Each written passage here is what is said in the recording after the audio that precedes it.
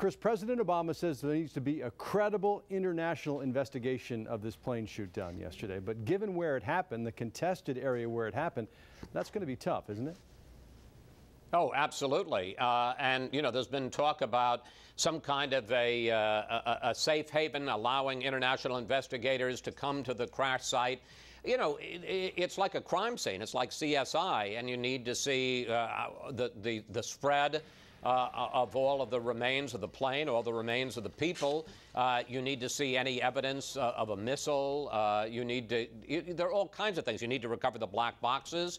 And, you know, there's every reason to believe, or at least to suspect, that the pro-Russian separatists who control that part of eastern Ukraine are cleaning up the scene, removing any damaging evidence. There have been reports that they've already taken the black boxes to Moscow, which doesn't fill one with confidence. What is the likely U.S. response, do you think? More sanctions? What?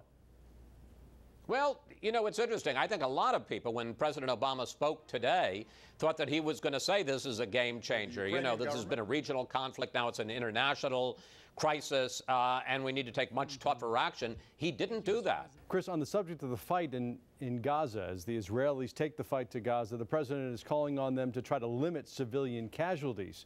But the Israelis say, hey, we just don't want to have Hamas rockets coming into our territory. Well, that's right. And look, what country would allow that, would allow thousands of rockets, and it has been thousands of rockets, to be fired into its territory, to have its citizens getting these warnings in the middle of the night, these air raid warnings, having to flee to bomb shelters? Nobody would allow that to continue.